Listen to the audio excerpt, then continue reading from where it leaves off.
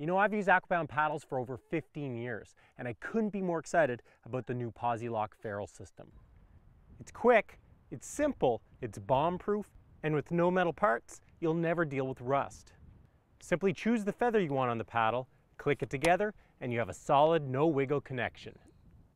For more information on all of Aquabound's great paddles, visit aquabound.com. There really are a lot of paddles to choose from, but deciding what paddle's best for you doesn't need to be an overwhelming decision. The biggest thing you need to decide is what the paddle's going to be made of, and that has the biggest impact on its price. The most expensive paddles are carbon fiber paddles. They're light and stiff, which means they're very efficient in turning your power into forward propulsion. Although fiberglass paddles aren't quite as light and stiff as carbon fiber paddles, they still offer good performance. On the other end of the spectrum, the cheapest paddles generally have aluminum shafts and plastic blades. Although these paddles can definitely do the trick, they're heavier and have a lot of flex, which means they're much less efficient. Personally, I think the best overall paddle is one like the Aquabound Raise series, which you can get with either a carbon or fiberglass shaft.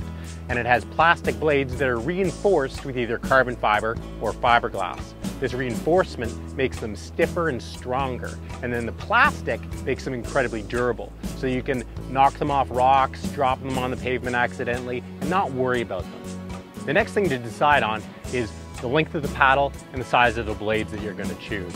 And your body type and the type of paddling that you're going to do will help you decide that. As a general rule, the bigger and stronger you are, the larger the blades you'll be able to comfortably control. With that said, there's more to the decision than that. Shorter paddles with bigger blades promotes a more vertical forward stroke, which suits an active paddling style. Longer paddles with narrower or smaller blades facilitates a lower angle touring stroke, which is great for a long day of paddling. These paddles will often have a soft dihedral shape to the power face, which means the paddles won't catch as much water when you're taking a stroke. This makes for a smoother and less energy consuming stroke. Now once you've decided on the paddle's length and blade size, the last thing you need to look at is the paddle's feather or offset. Feather is the amount of twist between the blades of a paddle, and a paddle can either have a lot of twist or no twist at all.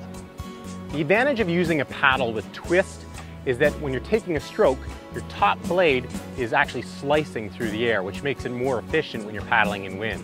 Now on the other hand, a paddle with no twist is more intuitive to use.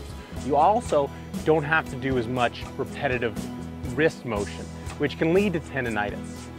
I personally started with a 90-degree twist, a full twist paddle, and gradually over the years I moved to a no twist paddle, and I now use a no twist paddle for all the types of paddling that I do. Unless you've done a lot of paddling, it's hard to know what type of twist you're going to prefer. And that's where Aquabound's new Posi-Lock ferrule system comes in. The two-piece paddle simply comes together, you line it up with the degree of feather you want, click it together, and you've got a super solid connection. The great thing is you can change it down the road.